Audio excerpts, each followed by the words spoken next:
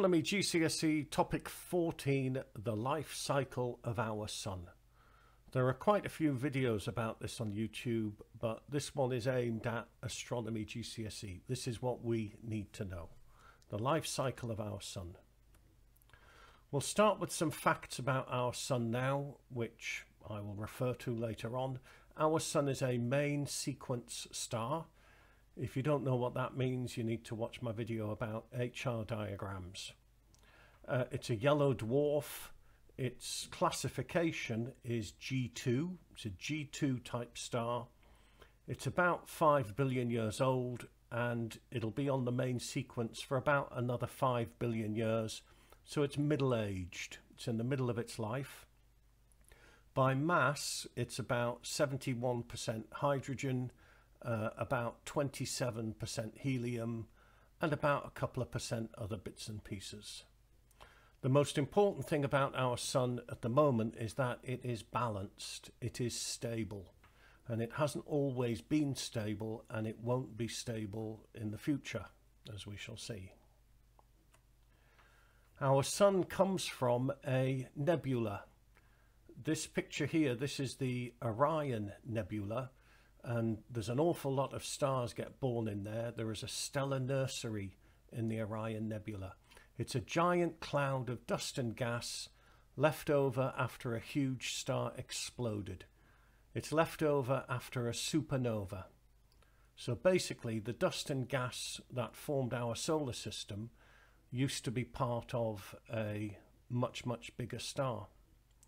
And what happens is that turbulence in the nebula causes pockets of gas to swirl around, eddy currents in these pockets of gas, and they will start to get being pulled together by gravity.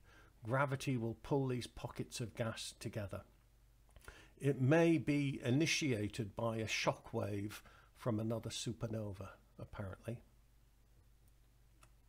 So a protostar will form.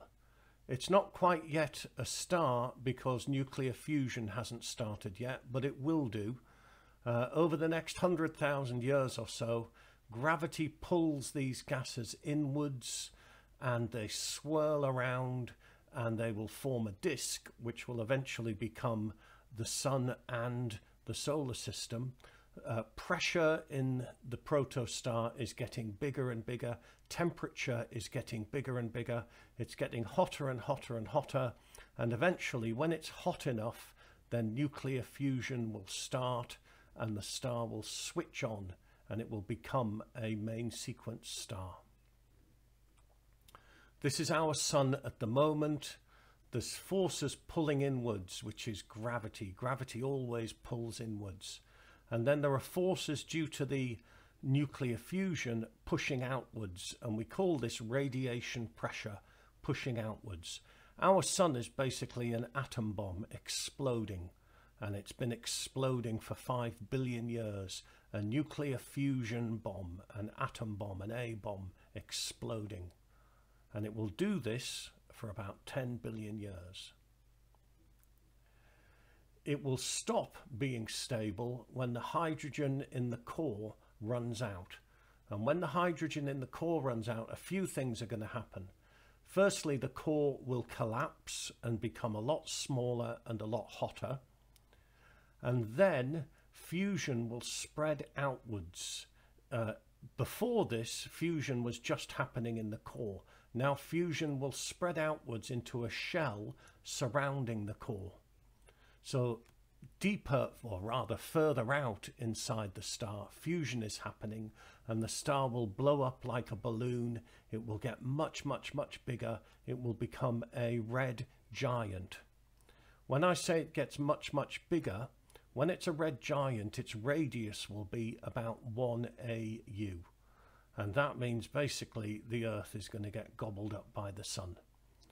We'll all be dead by then anyway, because the Sun has got hotter and hotter and hotter, and the Earth will be well frazzled by then. But anyway, it'll stay a red giant for about 100 million years. Then it will pulsate for a while. It will pulsate, shedding layers of dust and gas out into space. it will get bigger and cool down and then shrink and then get hotter and then expand and cool down and shrink and get hotter. It will pulsate, it will become a variable star, shedding its layers until eventually you're just left with the core on its own. This process will last about 20 million years. And we will be left with a planetary nebula.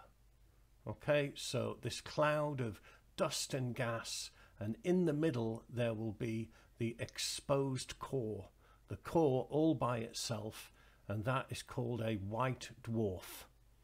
A white dwarf is very hot, very, very dense. It's like the mass of a star condensed into the size of the Earth. It's incredibly dense.